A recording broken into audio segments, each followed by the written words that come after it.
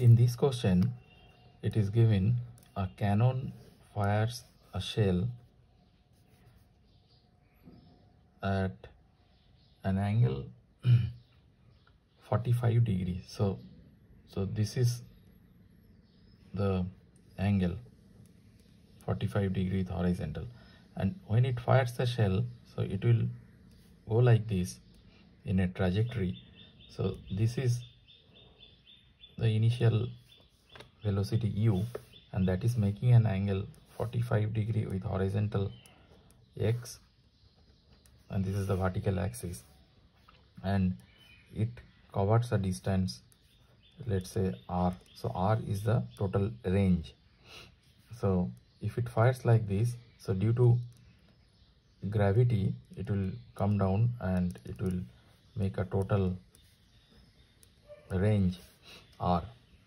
Now it is told the horizontal distance observed is 630 meter. So this is the actual distance. So r is actual distance, but observed distance is observed distance 630 meter, and this observed distance is less due to the resistance, air resistance and other resistance. So observed distance is somewhere here. It is lesser than r. So r is greater than 630 meter. If there is no resistance, it would have covered the total distance of r in a horizontal direction. Now we need to find the percentage of decrease. So how much percentage it has decreased due to air resistance, because observed distance is 630 and observed distance is lesser than the actual distance. So to get that, first we need to find the value of r, the actual horizontal distance it has covered. Now to get the value of r, we need to take the component of velocity into the horizontal direction and also in the vertical direction to get the value of r. So let's see that what is the component of the velocity. So whenever you see that some particle is moving in a projectile in this way, so always you have to get the component. So here it will be ui and here it will be ux. So as this is the angle theta 45 degree, so ux will be u cos theta. So here it will be u is given 84 meter per second. So it will be 84 to cos 45 degree. Same way, ui will be u sin theta. So you know that this, so if we make a triangle, then we can easily find out that this is the cos component and this is the sine component. So here it will be 84 sine 45 degree. Okay, now as this is the distance covered by the particle in the horizontal direction, so to cover that horizontal direction, it has that velocity ux in the horizontal direction. Okay, so we can easily put r equal to ux into t.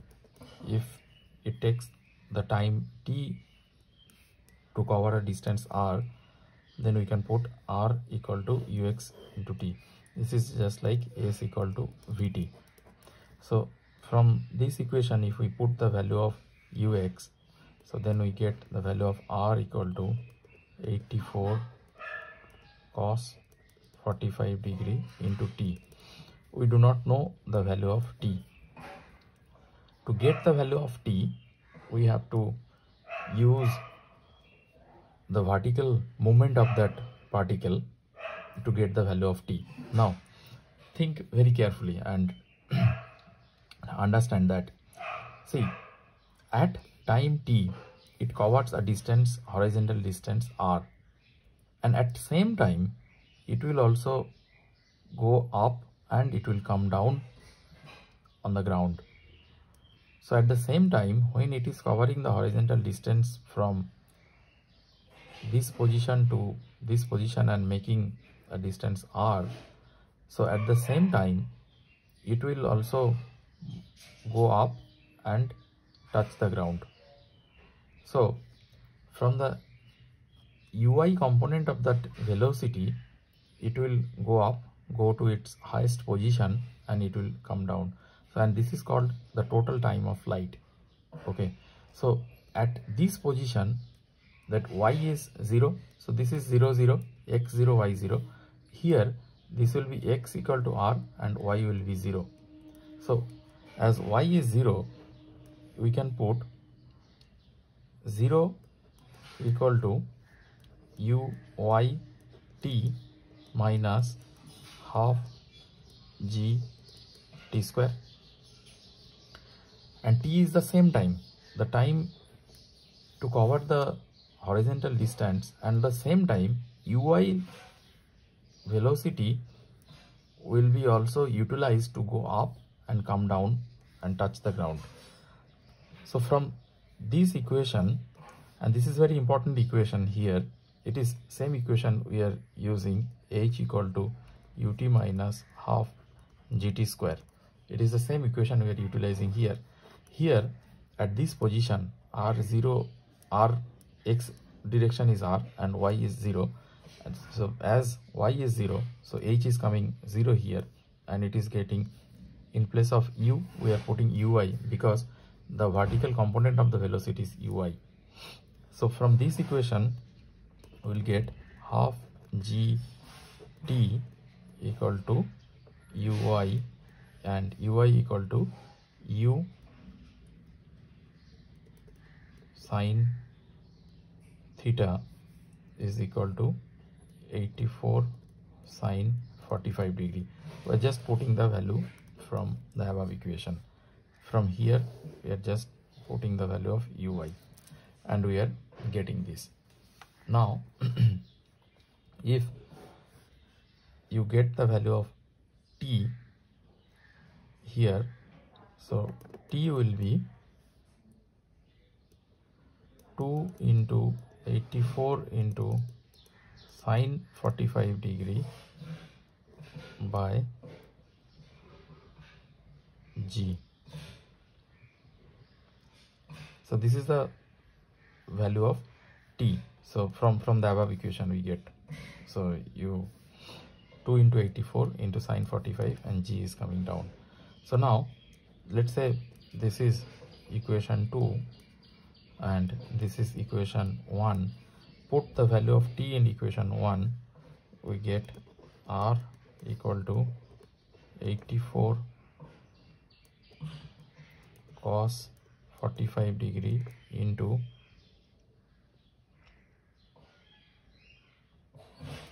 2 into 84 sine 45 degree divided by g.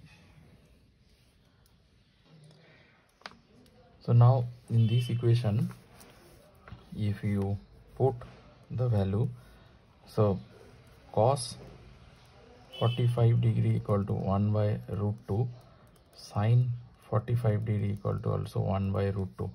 So put all this value in this equation and take the g is not given, so then you have to take 9.8 meter per second square. So put all this value in this equation, it is coming 84 into 1 by root 2 into 1 by 9.8 into 2 into 84 into 1 by root 2, putting the value of sine 45 degree, cos 45 degree, and value of g.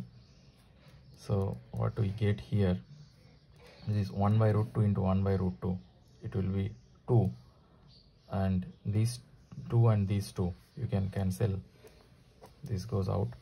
So you put 84 into 84 into 10, just multiply 10 over here and you get 98.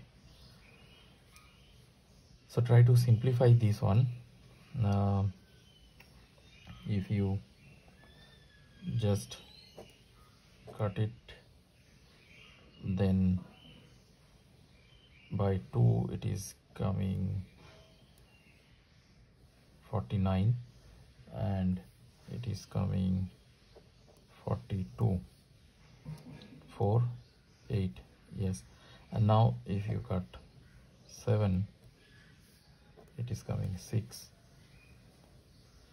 Then again if you cut 7, this,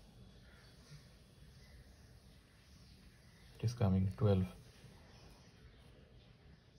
So it is coming 12, 6, 72, 10, 720. So value of R is coming 720. Now to get the percentage of actual distance observed versus observed distance is this one and actual distance is 720. So now the percentage in decrease. So percentage in decrease will be 720 minus 630 by 720 into 100. So if you calculate this one, it is coming 90 by 720 into 100, and if you do that, it is coming 12.5%. So this is the answer.